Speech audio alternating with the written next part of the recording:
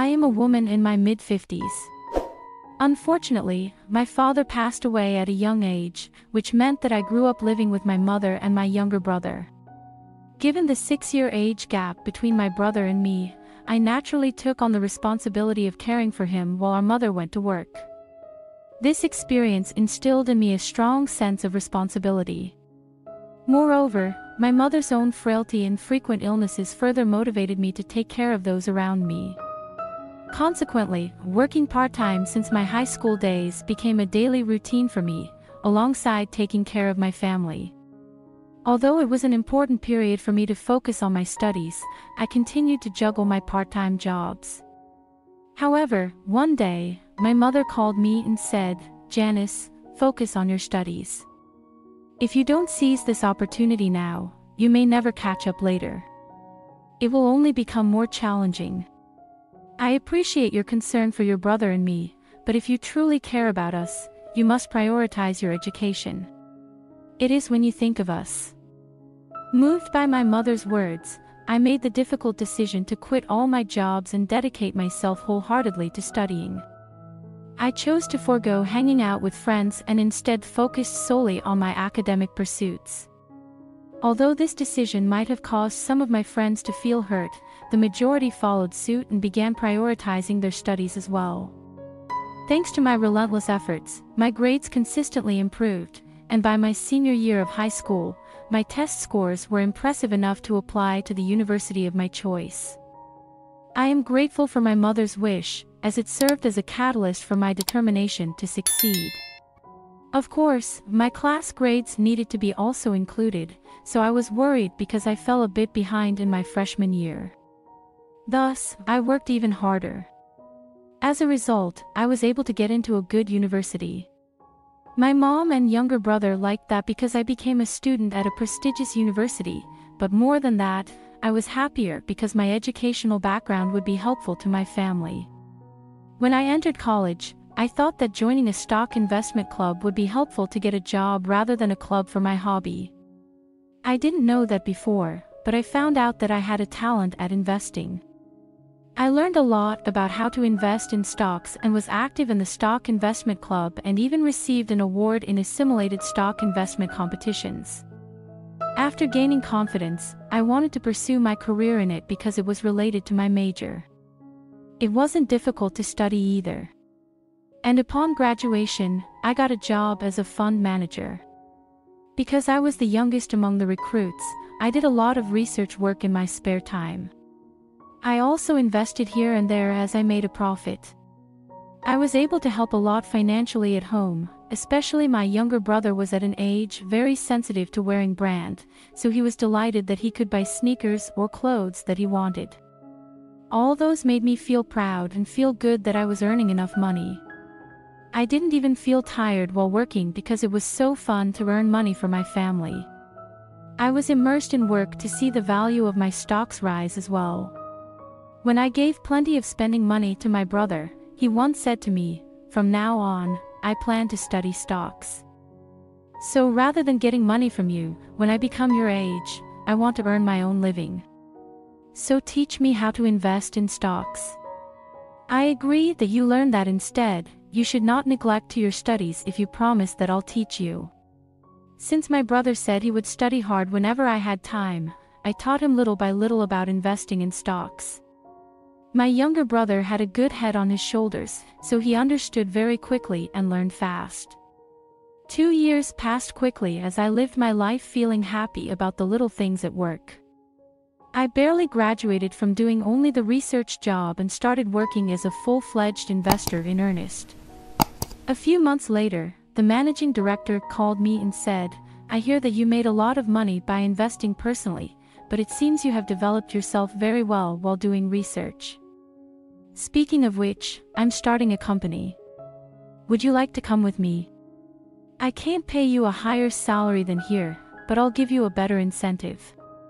Instead, I was nervous that I might get scolded, so I was surprised by the unexpected offer. The managing director said that he wanted to establish an investment company and was preparing all this time. It was a startup company, so it'll be hard, but I thought it would be rewarding also. I was confident that I will receive an incentive. I decided to follow him and started preparing together from that day, although there was a lot more to do than I thought. It was so nice to be able to learn each and every little thing. A few months later, the managing director established the company as planned, a few other employees, and I moved to the managing director's new company. The managing director selected several new companies and held a briefing session for investors. He aggressively marketed his investment portfolios. Because of that, I often stayed up all night working at the company, but it was really rewarding because I did well in everything I did. It was nice to work in a big company, but I was happier and felt more alive, feeling the pulse while making money. In the meantime, my younger brother became a senior in high school and was busy preparing for the SAT exam to go to college. He agreed with me to stop studying stocks until he got admitted to college. My younger brother wanted to continue learning about stocks, but because of that, if he neglected his studies and failed to enter college, it'll be in vain. So my mom and I stopped him. My brother listened to us, and he got into college, and not long after I was promoted to assistant manager position. Every day was lively and enjoyable. Then I met a man at a gathering of investment companies. He showed interest in me from the beginning and actively approached me. At the time I was at what was often called the right age for marriage. My mom also repeatedly says that it would be nice if I met a good person soon. I enjoyed my job, but since my friends were getting married one by one, I also was thinking, then should I get married too? As those things came together. So I ended up dating the guy since I was doing the same work as him. We were able to communicate well and we had similar interests, so there was nothing uncomfortable with him. I had a few boyfriends in college, and when I talked about stocks or statistics, they often got bored or didn't understand what I was talking about.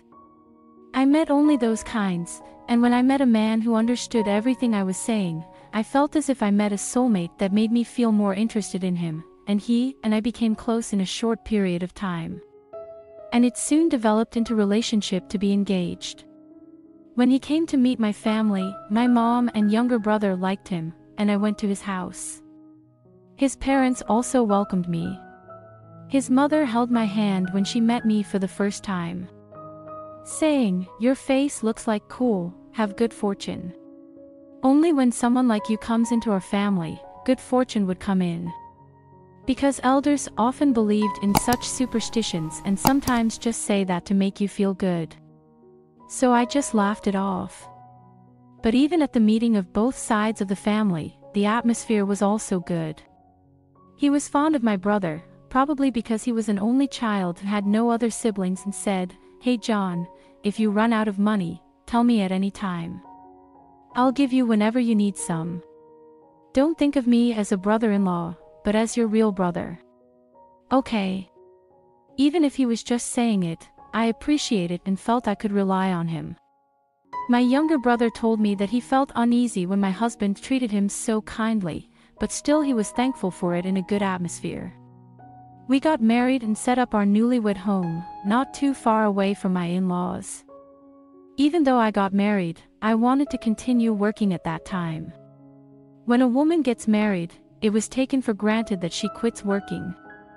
Of course, there were more cases where married women stayed working than before, but the husband or the mother-in-law had to agree. So I brought up the subject cautiously to my husband and in-laws.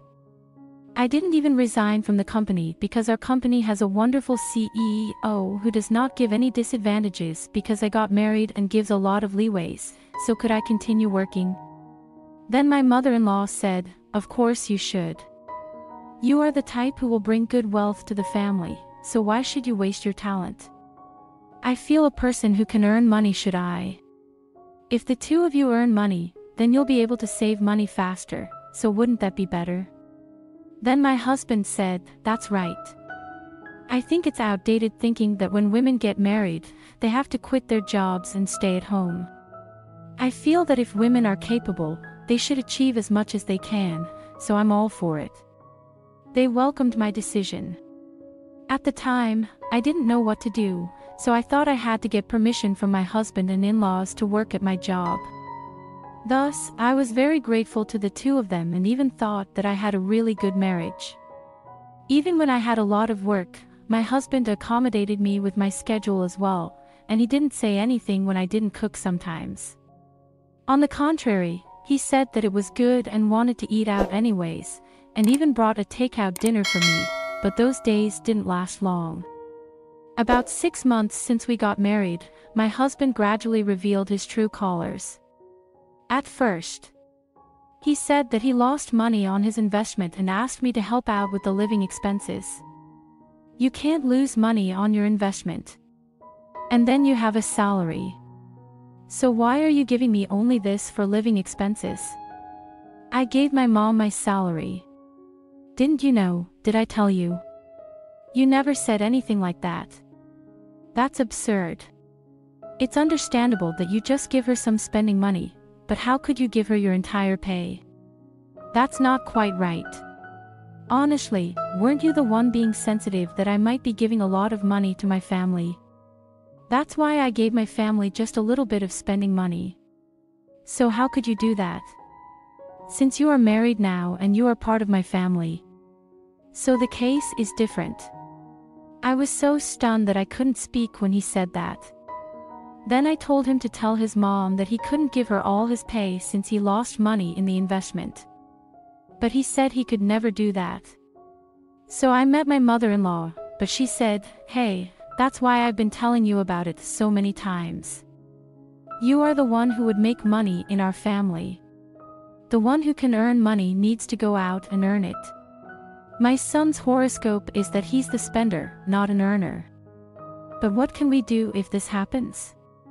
We are just two old people with only a small amount of pension that doesn't cover our living expenses. So can you cover it for us? Mother, I'll give you this check card here since it's my personal checking account. Please use it only for living expenses." After settling the matter and returning home, but my husband was wearing pajamas and eating snacks while watching TV, so I asked him, "Why are you home so early? Didn't you go to work?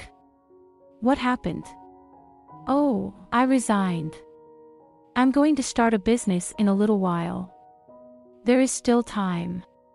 So in the meantime, I'm going to take a break." "Business?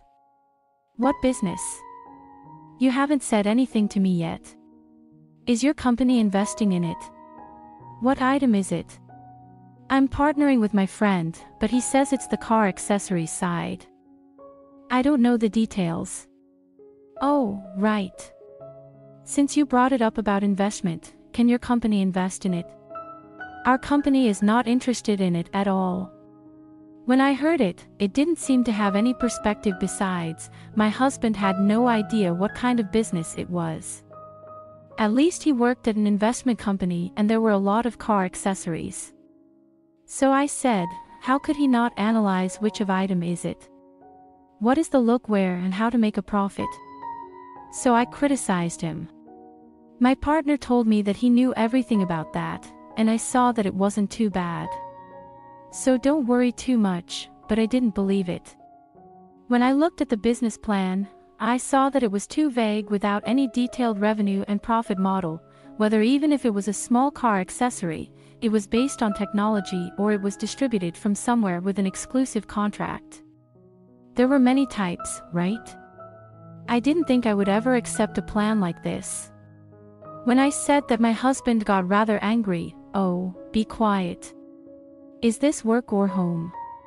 Do I have to listen to what I used to hear at work at home again? Let me rest. I want to rest. I have worked so hard at the company, and even when I didn't like the job, it was really hard to go to work all this time." He slammed the door and went in. Over 6 months had passed since he started not doing anything at home like that. I had always enjoyed earning money and spending it on my family, but I didn't feel that way at all back then. Rather, it was hard work. I had to earn money by myself to pay for our living expenses, installment savings, and living expenses for my mother-in-law as well. On top of that, my mother-in-law sometimes got me into trouble by buying rings and necklaces with my card without telling me in advance. When I asked her to refrain from doing that, she would always complain. The daughters-in-law of other families earn money and do everything for them. But I get nagged even when I buy merely one of these things. What a pitiful life I have. You are a greedy person who wants to pile up money so only you can enjoy life for yourself. Whenever that happened, my father-in-law glared at me, cleared his throat as if he was displeased and slammed the door to enter his bedroom. I asked my husband when was he to start doing that business, and he said that it turned out that there was no business. So I asked you to ask your company about investing in my business. What is this? I suddenly became unemployed. Then get a job again. No, I don't want to go to work for a company anymore. Originally, my horoscope said that I would become a president of a company, but I became drained because I had to work as an employee at a company. He was talking nonsense. I tried to endure it somehow. Even then, 3 months passed by, but my husband still insisted that he wanted to stay at home and do nothing. I thought that I should not go to the end, but an incident happened that broke my heart. My mother-in-law bought a luxury bag worth $10,000 with my card. I immediately went and begged her to go immediately for a refund. What did you do for my birthday this year? Didn't you just buy me some cosmetics? Just because my son doesn't earn any money.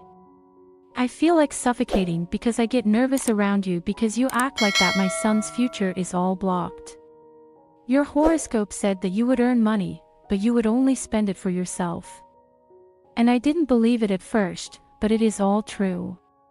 So if you're going to continue like that, then get out of our house. She was yelling at me instead. My husband was giving me a dirty look and we ended up getting divorced a few months later after we used separate rooms. After I left, I was passing by my ex-husband's house by accident when I saw him coming out with a woman. I didn't know, but I found out that he was dating her before we decided to get divorced. She even met with his family. I was so angry at the thought that I had been completely used, but I had already signed divorce papers, so I didn't know what to do. But my younger brother came to me and handed me a bank passbook with a checking card. I saved money in my spare time by investing in stocks that I learned from you, sis.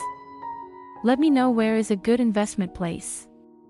I was surprised that it was a fairly large amount. My younger brother said he wanted to become an investor and set up an investment company later. He said from now on he wanted to try investing. Coincidentally, there was a startup company that our company was promoting with a good item and profit model, so I recommended it to my brother. He read the business plan carefully and said it was good, so he invested. By the time my brother served and got discharged from the army and graduated from college, the company had settled down and began expanding. Of course, my brother made a lot of money. He used the money to invest in another company. He even bought a building for our mother. Then he got a job at an investment firm and worked for 5 years and said he really wanted to start an investment company. So I discussed the matter with my company, CEO. The CEO said he would like to run the company with my brother. I was still looking for someone to partner with, so I hope you will accept my offer along with your brother. I kept getting promoted and became the managing director at a relatively young age. It was because the CEO recognized and valued my skills highly. My brother and I had been thinking about it a lot. Partnerships come with a lot of risks. Still, after seeing the reputation the CEO had built up in this industry and what he had done so far, my brother decided to work with the CEO. In fact, there were many good things for us too, because it was much easier than a startup. My brother said that he would like me to be a co-president, just like the CEO said, but this is your money. I learned all of this from you and earned it. It's thanks to you for letting me know where to invest, and if I am a managing director at this age, I have achieved success, so I'm in favor and I have to learn more from you since I still lack so much. He encouraged me as the company grew further. I was looking for a new office building, and I heard that a suitable property was on sale. So I went to see it with my brother. The building was good for our company to use, so I went there to sign the contract. However, I bumped into a cleaner who was cleaning the stairs, so my clothes got wet. I'm sorry, but you should look ahead and see where you're going. I was so surprised to see the cleaning lady who was criticizing me. She was my ex-husband's mother. Come to think of it, I thought the man she was working with looked familiar, but he turned out to be my ex-husband. He looked so terrible that I almost didn't recognize him. My ex-husband saw my brother and me and hesitated, but quickly he ran out of the building and disappeared. We signed the contract with the landlord and came out of the office, but my ex-mother-in-law was waiting outside and grabbed my hand. Honey, are you okay with your clothes? It looks expensive, but what should I do? Since it got all messed up. By the way, are you still at the company? Then she asked me for my business card. I was going to ignore her, but I wanted her to see that I was co-president. So I handed her my business card before we left. Then she came to my work the next day. You've become the co-president. After all, your horoscope was right, that you would earn a lot of money. The reason I came here is to ask for your help for my son just once. He was also doing well in his business, but he's taking a break right now because there aren't enough people to invest in. So could you do something about it? If it's a good business, why is he taking a break? Is he going around to clean the buildings? I don't understand, and why should I help your son? I don't meet anyone who doesn't make an appointment in advance. Send this person out of here. Then 2 of my employees came and asked my ex-mother-in-law to leave. But she stubbornly sat on the sofa and wouldn't budge. How can you do this to us? Still, there's a bond since once we lived together in the name of family. But if you turn away like this, just because we are a bit poor, it's not the right thing to do. She cried out loudly, and the staff looked at me and didn't know what to do because of you who are, once my family. I'll never marry again. I don't even want to see you ever again, so I don't even eat anything that reminds me of you. What bond? I don't know what business your son is in, but our company is not a charity that invests in just anyone. Hurry up and get this older lady out. Then my staff grabbed my ex-mother-in-law, pulled her up from both sides. My mother-in-law grabbed my clothes and wouldn't let go. I'm really sorry if you were hurt about anything. Still, can't you look after someone as if you were saving someone? I'm begging you. What do you mean I was hurt? You give me the shutters, and if he has something to say, he should come in person. What is he doing? Sending his old mother first like this. She was forced out almost by being dragged out the next day. My ex-husband showed up as soon as he saw me. He talked big that if I invested in his business, he would pay back double the contracted amount. Now you can write the contract like that in the first place.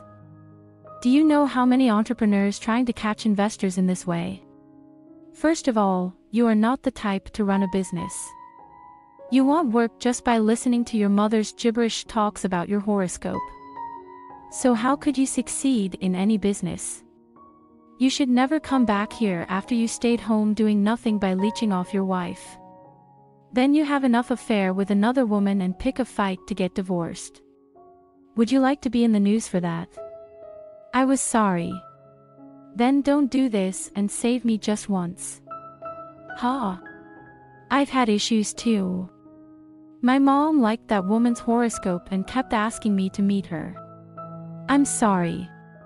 Don't you think of yourself? Do you do what your mother tells you to do after she sees her horoscope? We could never invest in such a person. Are you trying to make others suffer because of you? He begged me to help him just once, but I refused him coldly. My ex-husband was running a business with the money of his married woman, and he said that the woman took all of her business funds and ran away, so he was completely broke and outed on the street.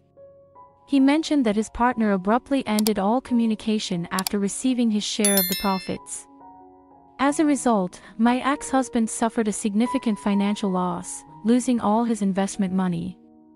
This setback had a ripple effect, impacting my former in-laws' financial situation as well. They were forced to seek employment through a cleaning agency and work tirelessly to make ends meet. It was disheartening to witness their struggles, especially considering how they had treated me and my ex-husband, prioritizing their own comfort over our well-being. Furthermore, my ex-husband's actions compounded my feelings of anger and resentment as he entered into a new relationship. Although I have severed all ties with him, the emotions still linger. Consequently, I have chosen to embrace a single life and have no desire to remarry. Despite my brother finding a loving partner, getting married, and starting a family, my mother assures me that I am fully capable of living independently, and marriage is not a necessity for my happiness. Presently, I reside with my mother and cherish the quality time I spend with my brother's family. This is where my story concludes. Thank you for lending an ear to my narrative. I sincerely wish you nothing but positivity and happiness in your life. Please continue to support and share your words of wisdom in the comments section. Your likes and subscriptions mean a great deal to me and provide significant support. Wishing you a splendid day ahead.